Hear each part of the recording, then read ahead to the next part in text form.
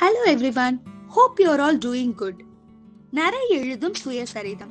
It's a movie that was recently released on sonyliv and I am here now to present my views on it. First, let us understand the meaning of the title, Narai. Here, Narai refers to white hair and we can say that in the movie it's nothing but the personification of an old man. And Suyasaritham is an autobiography. So Narai Ezhuthum Suyasaritham means an autobiography penned by an old man. The main lead of this movie is Delhi Ganesh and his name is Vaidyanathan as per the movie. The other main lead is of course our director K. Manikandan. Yes, the missing Rajakannu of Jai Bhim is being discovered here as a director. The other prominent characters in the movie are Mirchi Vijay, Adavan, Shobana, Shivashankari and so on. The story revolves around two jobless men. One is Manikandan. Manikandan is jobless after completing his studies, whereas if you see Delhi Ganesh is also jobless, but he is jobless after his retirement. This film clearly picturizes the happenings that both of them go through.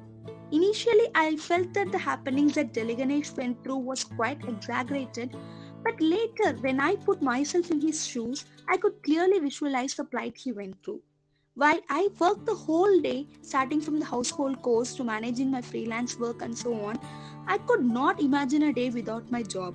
Though I long for a long holiday, on Sundays, when I am free from work also, I do something or the other to keep myself occupied. Now coming back to the movie, Delhi Ganesh being an old man, he is being portrayed as an outdated person who did not accept to the advanced technology that is being implemented now. Rather, we can also say that he was not given a chance to update himself and was given a retirement a little early. This unexpected happening ruins his peace of mind. He feels that people at home are taking him for granted as he is jobless now. Though being a teetotaler, he drinks alcohol a day and drives back home. Accidentally, he hits Manikandan and both of them have a petty quarrel.